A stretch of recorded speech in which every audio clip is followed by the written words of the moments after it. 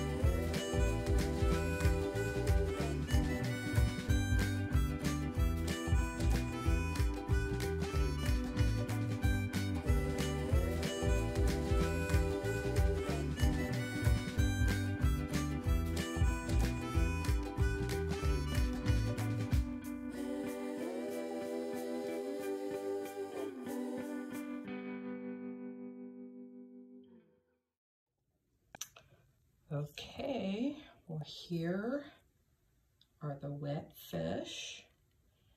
Took me a little while to touch up the bottoms, and it seemed like the paint would kind of, let me get over here, kind of miss this. Oh, let's see if I can get my finger in here, this bottom area here, and then underneath the snout as well, or whatever you call it. So I had to kind of touch it up with my stir stick. I think they turned out pretty good. Thought there was a bare spot there, but I think I'm good. Hopefully these balloons work out really well. You can see it. You still see the balloons in there, so hopefully we didn't get too much paint in there and it's like all over the inside. But yeah, I think they turned out pretty good. I like the coloring. Making sure I didn't miss any spots there. So yeah, I will come back when they are dry, hopefully sometime tomorrow, and I will pop those balloons and pull those out of there and see how that worked out. I'll probably take like a knife or something, just real lightly, like try to cut that paint off, because this paint's pretty thick. Just try to maybe pop it from there or pop it from the bottom. I don't know yet. We'll have to experiment with the first one, but yeah, I'll be back when they're dry to show you the dry results and pop those balloons. All right. Hey everybody, I'm back for an update. So you can see these turned out, dried really, really good as it did the last time. So I have removed the balloon out of 3 of them, and I will tell you that it worked really well for the most part. It varied. So this one, there's just a few places I have to trim on the inside there. I will say that one of them, I think it was this one, the balloon must have like deflated at some point. I don't know if it was while I was pouring, but it was pretty flat. So there is a little bit of paint inside this one, which I'm not going to get too upset about. This one has a little bit more paint I need to trim, and that's fine. I can use a X-Acto. This one still has the balloon in it, and I did take this and kind of try to push the balloon away from the edge. This is just a pen that I use for my Cricut stuff. So all I did was, you know, come down here to the bottom and just let the air out, and I can either get it out with this or another tool.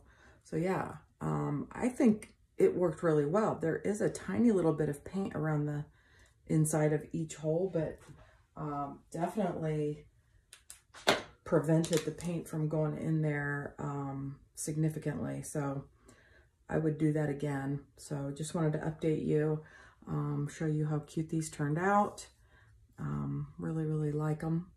I'm going to do the same thing I did last time and probably paint the little eyes on.